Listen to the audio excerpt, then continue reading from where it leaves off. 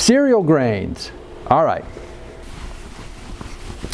So in cereal grain plants, okay, we have all of these cool growth stages. Okay, so if we're going to grow grain, we ought to understand how this thing works. Now we have a grain chart out here that has some really cool, in your thing you've got, it's got lots of colors on it. It's got these little, there you go, exactly. Okay, okay. If we go to the grain chart, that's it. These bar charts, it tells us, now this is in general, okay, because we've got cereal grains, we've got wheat, barley, oats, we've got rye, there's a lot of different triticale, we've got a lot of different mixes that we can start with, but all these plants are programmed. And so if we're going to grow these plants, they all function according to this divine law. So if we understand what this law is, and when the nutrition has to come into the plant, then we have a little bit better understanding of what our role as steward is. Because I can promise you that the plant does not alter its diet based on whether or not we get the nutrition there on time. So if the nutrition's not there, what do you think happens? Do you think the plant stops and says, I'll just hang out here until dinner's served? It keeps going. It keeps going, exactly, Mike. It says, guys, this train doesn't stop. I just keep on going. And what it does is it then says, I am going to do less. I don't have a resource. And so what we have to do is look at simply, how do I put the resources to the plant so that it can do what it's divinely instructed to do. Okay? And so the resources here are going to come from two things. Minerals that we get out of our soil or out of the air, and then also our biology. Because the biology has to alter this stuff. So the food that we eat is not what we live off of. Okay? When we put fertilizer out in the soil, that, with rare exception, it is not in the form that a plant can use it. So who gets to change it? It's got to go soluble. It has to go soluble. And so who gets to do all this cool work? Plant can't take it up without it being soluble. It's not possible. Okay? These guys are not rock crushers. Okay? They have to have it in solution. Okay? So who does the job of solubility? Biology. Microorganisms. It's exactly right, Abe. These little guys are already programmed. So when we have bacillus, we have pseudomonas, they come down there, they already know how to go make phosphate from tricalcium phosphate in your soil.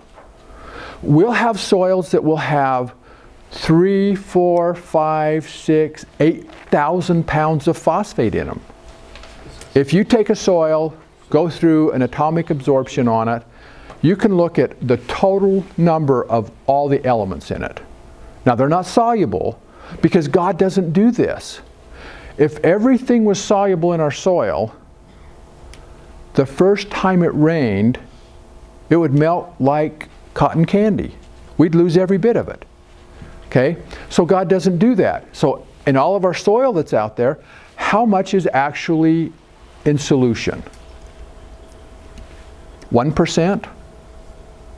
Maybe? Half of 1%? A very, very small part. Okay? And so this is how God preserves, or nature preserves, minerals. Is it's never all soluble. Okay? Our job is to find out what we've got and then how to make it soluble so it's not wasted. Because if it becomes soluble, then it goes away. As soon as we put water through it, whether it's rain, snow, flood, it will migrate where the water goes. And it usually doesn't always stay in the root system. So if we figure out how to manage this now, a lot of times we'll buy liquid fertilizers which are more soluble. Okay? Plants get to them way easier. Okay? We still have to have those minerals altered by biology for the plant to use. Okay? Everything has to be restructured because we don't use it in the form that we take it in. We don't live off of hamburgers. As much as we like steak and potatoes and rolls, that's not what our cells live off of. That stuff goes into our systems, it gets broken down with acid. We're cool little acid machines. We produce hydrochloric acid, has a pH of about 2 right in our stomach, and we tear everything apart, especially our proteins. Okay, we then go into our digestion tract, into our intestinal tract, and it goes alkaline, and we start to reabsorb it. And that's where our biology, the dominant groups of our biology live. And they take all this cool stuff and they go, you know what? Abe needs more energy today.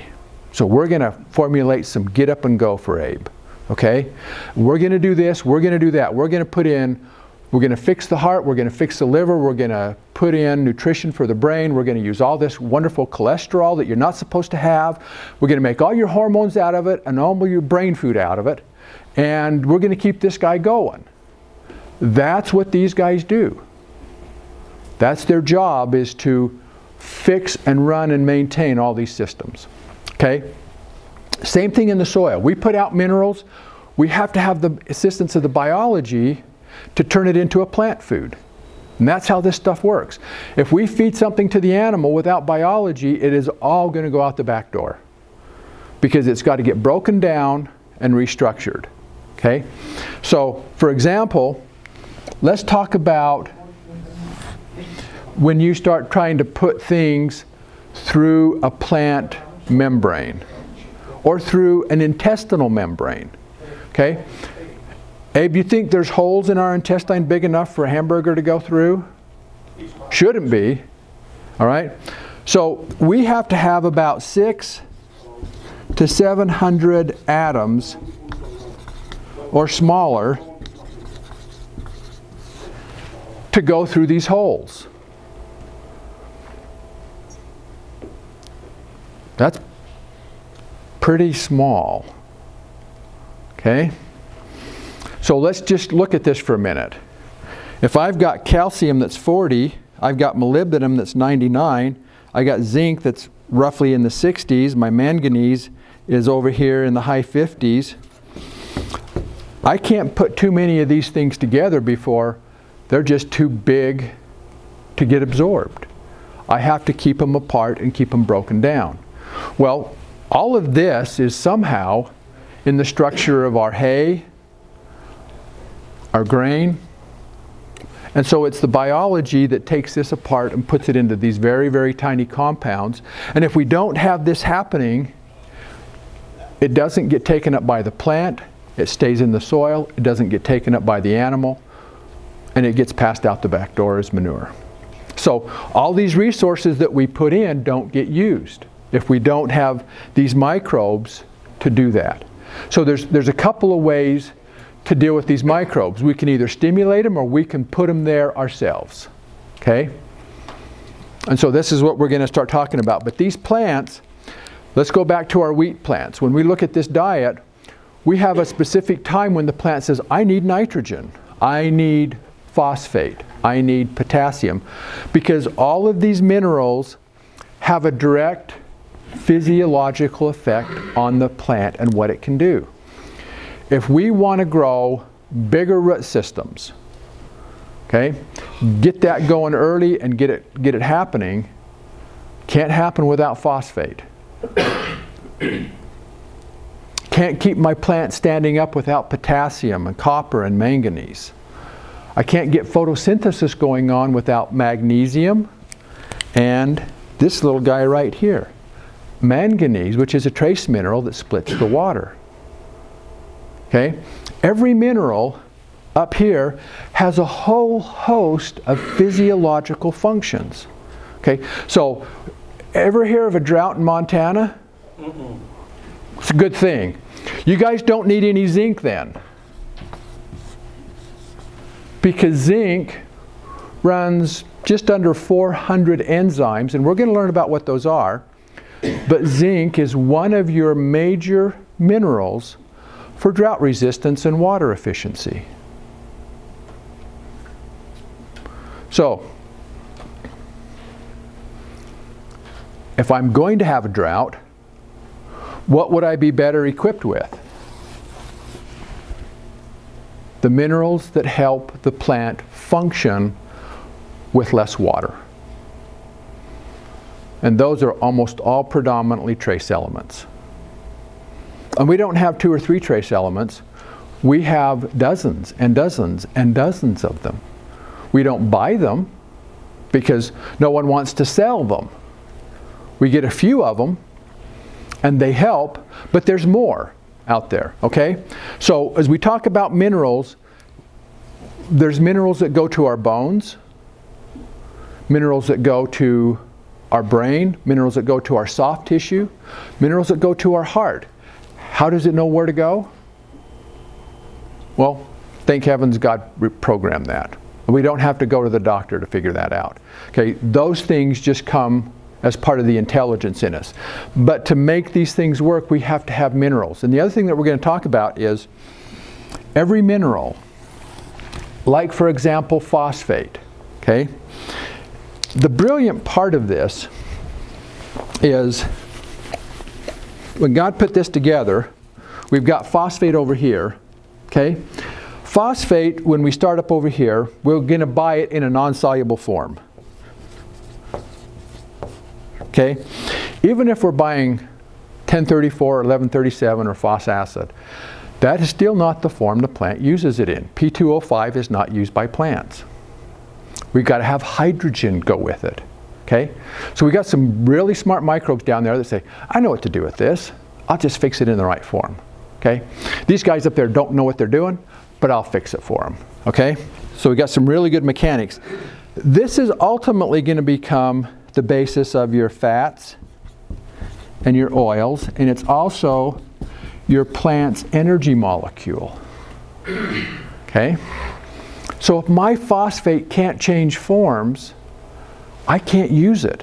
Phosphate, in any form that I buy it, is never the right form. Once it gets fixed, it's going to go into millions of different forms.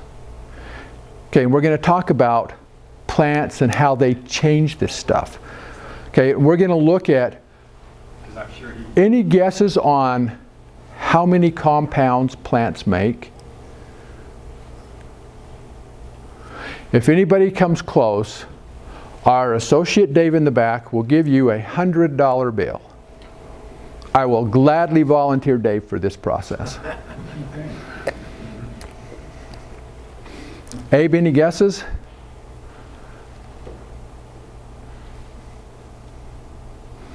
George? 1%. 1%? Oh, I got a number. Not a percent, I need a number. Mike? Think big, guys. Well, it's worth $100. I see $1 trillion. I mean, on there. Oh, we're a little over there, okay? Not quite that big, okay? When we start looking into plant compounds, we're into somewhere in the 30 to 50 million range. And we think plants are stupid. No, no, no. These guys are absolutely brilliant if you give them the resources to work with. Because that's the divine intelligence that God put there. They all know what to do. The only handicap is we don't give them anything to do it with. Okay? So, as we go into this, every mineral needs a helper. So for me to get phosphate into all of these thousands of different forms, it's going to have potassium. It's going to have zinc. It's going to have boron. It's going to have manganese. It's going to have cobalt. and copper. And it's going to have help in all of these changes. That's why when we just farm NPK, we can build part of plant structure, but we don't build plant nutrition. Okay, and we're going to talk about this. Okay? So the cool thing is we go through this, if we understand how these systems work and what it takes to make them work, all we're doing is helping these plants do what they're designed to do. Because we are not going to teach them anything. In fact, we are here to be their students, if we'll pay attention. And so as we go through this, every mineral has to have dozens and dozens of other minerals to get it to be usable. And so, nitrates. Marty, how do nitrates help your cows? They don't. Okay, that's a trick question. Nitrates, when you give nitrates to cattle, what happens to them? Kills them. Okay, so, but I put nitrates out in my field. Is that the right form? Now, if I can turn it into an amino acid, or a peptide, or a protein, then what happens, Marty? Flourish. I can sell an animal that's still alive. And someone can benefit from that. So every element that we start with has got to get converted into thousands and thousands of different compounds through thousands of different processes, and it takes minerals and biology to do that.